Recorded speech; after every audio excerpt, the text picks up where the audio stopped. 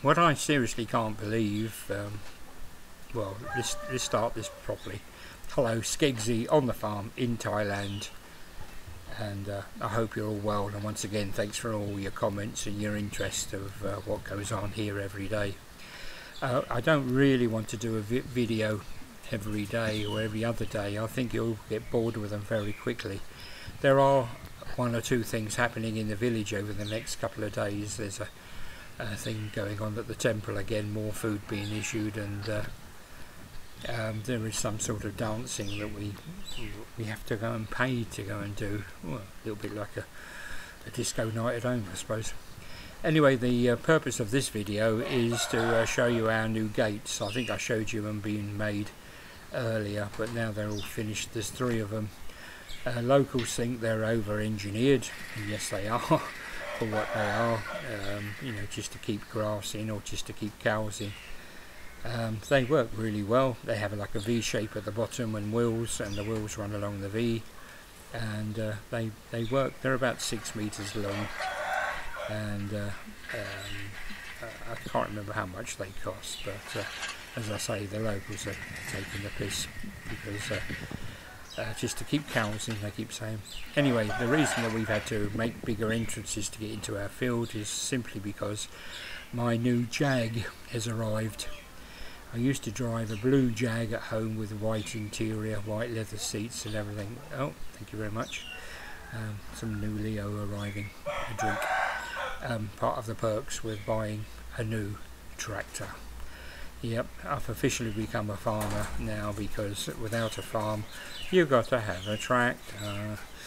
And there it is. We ordered it a couple of days ago. Well, no, it's a slight lie. We ordered it a week ago, but I hadn't paid for it because I've been waiting for the baht to go up. You people in England are mucking around with your pound so much. The baht is going up and down like a yo-yo, so I had to wait really until it became a good price. How much is a new tractor with all these gizmos? Well, that back bit there is the plough. Obviously you've seen ploughs before, and this unit at the back you use afterwards to break up the soil, which we will need to try and flatten out our land. As you know, that I've told you before, the bottom part of our land is lower than everything else, so when the rainy season was here, and as you can see we have blue sky most days now, hopefully the rain has gone, but when the rainy season came it flooded the field, and it wasn't doing much for our grass or our rice, which we have in a separate area. But now we've got a tractor. There's a guy who has some land around the corner from us. He's going to build a new lake on his land, and we said, look, you know, we'll have the soil.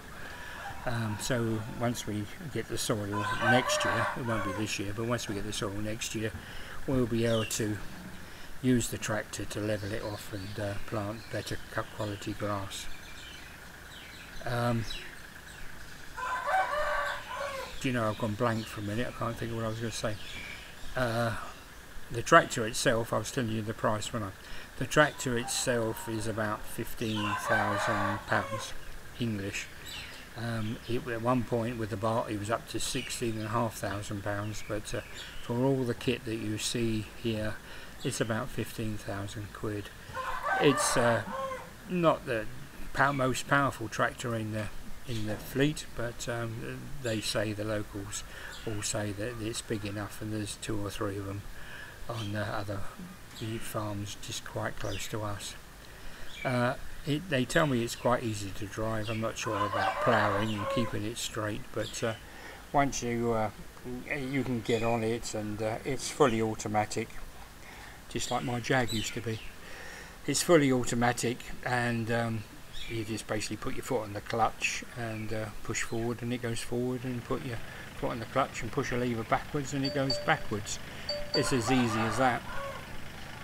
It was a bit of a squeeze getting in, but once you get the hang of it, it should be fine. But the next part of this kit will be the grass cutting, which comes from another place, which we'll be looking at, and we'll probably have to go and visit that, and then that will literally take all the strain of cutting and cutting the grass and storing the grass. Anyway, so once again, I hope you've enjoyed this video and seen my new Jag.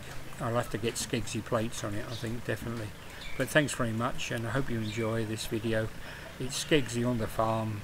I'll see you again soon. Ta-ra.